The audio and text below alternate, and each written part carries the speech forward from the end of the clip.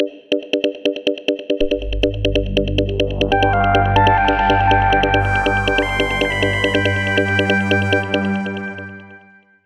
咁如果係咁樣計落去嗰陣時咧，哇！我哋即係對我哋自己食落去嘅嘢咧，即係要謹慎啲。我又聽到有啲人話咧，佢話咧其實我哋食嘢咧，有啲人話叫夜晚唔食嗰餐啊嘛。咁其實因為係咪會有好啲？即係如果我真係可以忍得到口，我夜晚唔食，因為好多時夜晚飲宴啦，夜晚大魚大肉噶嘛。哇！嗰餐即係12道菜擺上嚟，碟碟都好味噶嘛，硬係驚唔夠食添。咁即係如果係你係咪應該將個以後咧，我哋擺酒應該擺朝頭早，唔好擺夜晚咧？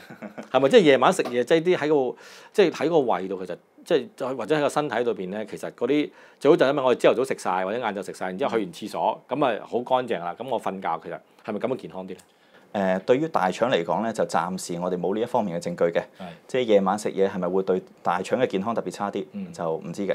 咁但係咧，起碼我哋知道咧，對於身體另外有2方面咧。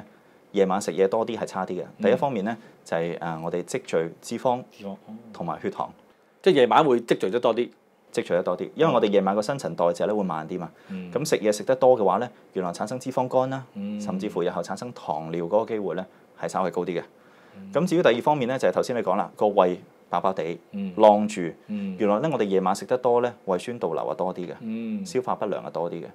但係對於大腸嗰方面，暫時就冇乜呢方面嘅證據咯。哦，咁樣，咁即係話總之咧，即係我頭先所講啦，我又聽到阿醫生話咧，阿吳醫生話咧，就話其實我哋應該食嘢咧，我哋應該係多啲叫留意下，就係咧，盡量將啲垃圾排走佢，係嘛？即係我哋叫即係排毒嚇。而家有啲人唔知點解發明咗叫排毒，咁啊乜嘢都叫排毒㗎啦。咁咧其實我想問下啦。即係我哋真係我聽到阿吳醫生話，我一日裏面去3次廁所都 OK 嘅。喂，咁如果我話我好即係好想做到呢個效果咯，我平時都係2-3日啊，3-4日嘅咁樣，就算一日1次都硬係覺得聽完之後覺得唔開心咯。咁我想做3日或者1日3次，係咪有冇啲天然方法咧？係咪我要即係每次買2斤菜咁嗰餐要食咧咁樣咧？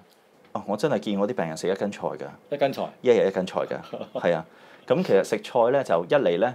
幫助大便排出嚟係有好處嘅，同埋第2樣嘢咧就嗱，我哋中間始終都有幾個鐘，你嗰啲嘢要藏喺個大腸裏邊噶嘛，咁冇可能誇張到變態到我哋每個鐘都要去大便㗎，好似去小便咁。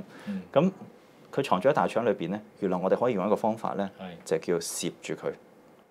即係攝啊！即係咩意思啊？攝住佢。